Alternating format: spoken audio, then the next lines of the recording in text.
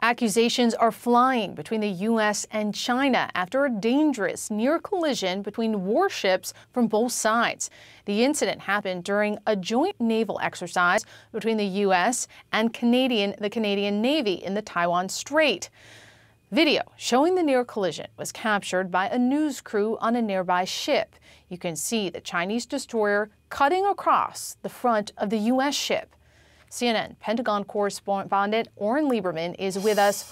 Oren, both sides are blaming each other for this incident. So what do we know right now?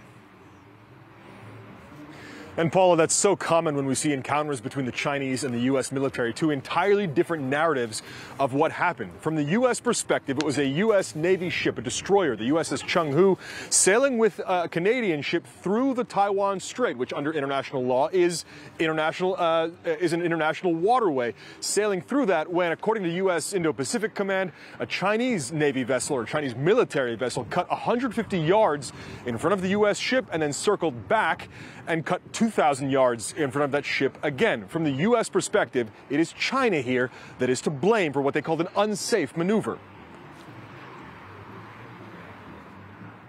There's great risk to safety, the safety of mariners.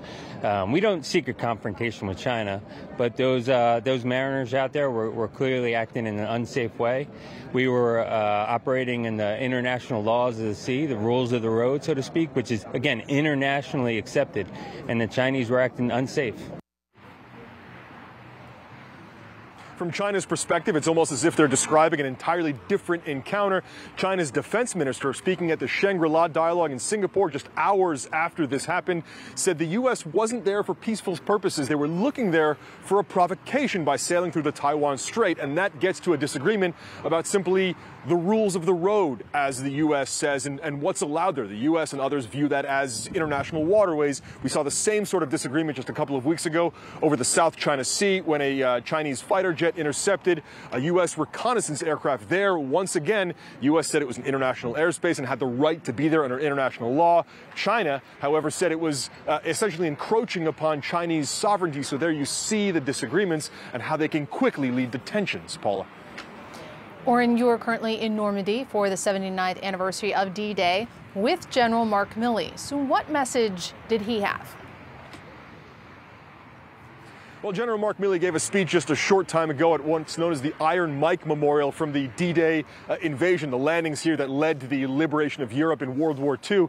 This is personally and professionally important to him. Personally because his uncle landed here and his father fought in the Pacific, but professionally because especially D-Day highlights the importance of unity and working together. In that case, it was the U.S. working with England and others.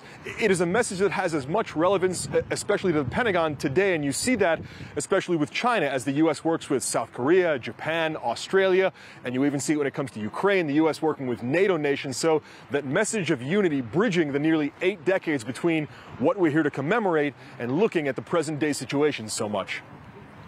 Oren Liebermann, thank you. And let's get more on this incident in the Taiwan Strait. Cedric Layton is a retired U.S. Air Force colonel and a CNN military analyst. When you look at that video, what is your assessment? So, Paula, the first thing that I see, of course, is a very close maneuver by the Chinese missile destroyer coming across the front of the USS Chenghu. And that is a really dangerous thing to do. I mean, we're talking a very short distance. Something could go terribly wrong. And it really does show a degree of unprofessionalism on the part of the Chinese. They are really risking a lot here by doing this. We're talking, the collision of $1 million objects here happening very quickly. So it is as dangerous as it looks? Absolutely. It's incredibly dangerous. And one of the key things that you have to keep in mind, if you're really right there at the bow of the ship and you see something like this happen, it's a lot closer than it appears in this video. And the maneuvers that the U.S. naval captain had to do in order to avoid collision were pretty considerable. He had to reduce speed drastically. He had to make sure that his ship wasn't going to cut across the Chinese ship. And that that is is something that they have to be prepared for. And clearly, our sailors are exceptionally professional, but it is something that really requires them to be highly vigilant, and it also requires them to be able to conduct evasive maneuvers if necessary. And this isn't the only recent incident. Of course, a Chinese fighter jet intercepted a U.S. spy plane in international airspace just last week. So what is the strategy here for China?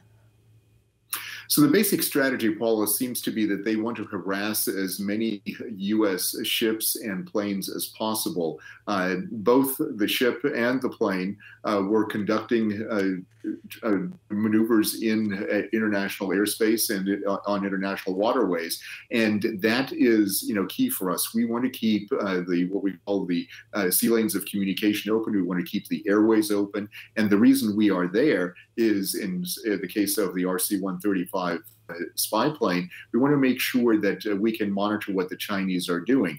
In the case of the destroyer, we want to make sure that we can transit these areas like the Taiwan Strait, which covers a large portion of trade. Basically, we're talking 60% of all container ships go through here during any given point in time. That's 60% of all container ships in the world.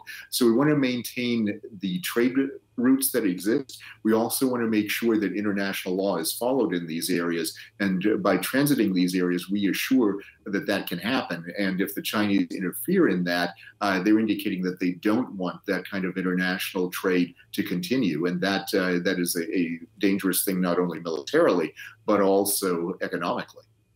Well, China reportedly declined an offer for Defense Secretary Austin to meet his Chinese counterpart at a conference in Singapore this week.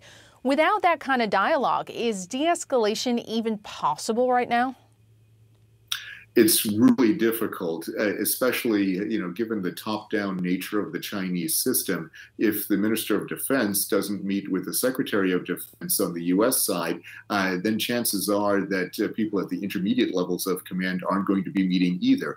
And that is a real problem because if you can't have that dialogue, if you can't deconflict operations, that becomes a major issue. And that could result in miscalculation. And as such, it's really dangerous. Colonel Cedric Layton, thank you so much. You bet, Paula.